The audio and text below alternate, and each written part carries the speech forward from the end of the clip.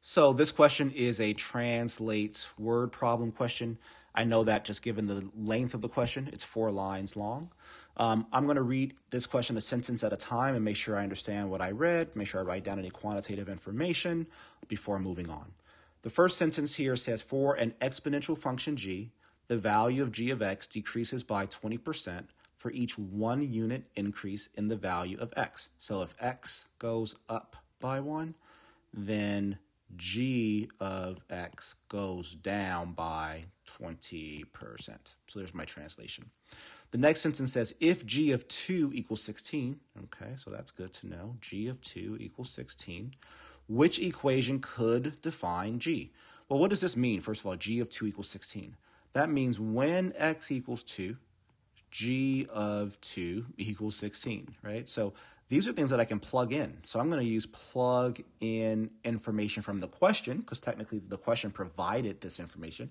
So I'm going to use this strategy, PIQ, to solve this question. So when I put a 2, and let me just use a different color, use red. When I plug a 2 in for x here and a 2 in for x there, what happens? Well, first of all, here, 2 minus 2 is 0. 0.8 to the 0 power, well, that's just 1. 16 times 1 is 16. So I do get here g of 2 is equal to 16. So I like that. I like that answer because it gives me exactly what I was expecting to get, the question told me. But I'm going to try the other ones just to make sure there's not another one here that might make this more interesting. So I'm going to replace x with 2 here, replace x with 2 here. Here, 2 plus 2 now, this time makes this 4. 0.8 to the 4th power. I'm not going to even figure out what that is because I know the 0.8 to the 4th power times 16 will not still equal 16, right? And I still want g of 2 to equal 16. So in this case, g of 2 does not equal 16, and that's why choice B is gone. Choice C, I put a 2 here and here.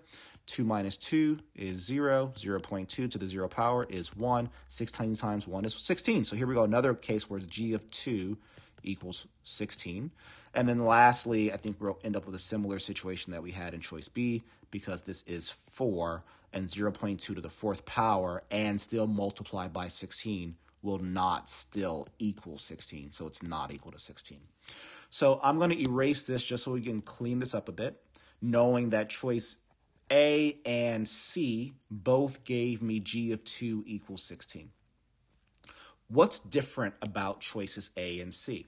Well, choice A has a 0.8 here. Choice C has a 0.2 here. Where is this coming from? Well, I think this is coming from this 20% decrease that was mentioned in the question, right? Because we hadn't otherwise talked about that in our plugging in. So if I'm decreasing by 20%, right? So if g of 2 equals 16, that means that g of 1 had to have been a number that when reduced or decreased by 20% equals 16. Now that value would be 20, okay? Because I know that 20% of 20 is 4, and therefore when I subtract 4, I get 16. So when I subtract 20%, I get down to 16. But 16, right? 16 as in terms of how I would place this in a function, this is 80% of 20. Right? So in essence, g of 3, for instance, should be 0.8 times 16. Should be 80% of the previous value. And g of 4 should be 0.8 times g of 3. Right? It shouldn't be 20% of that. So I'm liking choice A for that reason because it has a 0.8 here instead of the 0.2.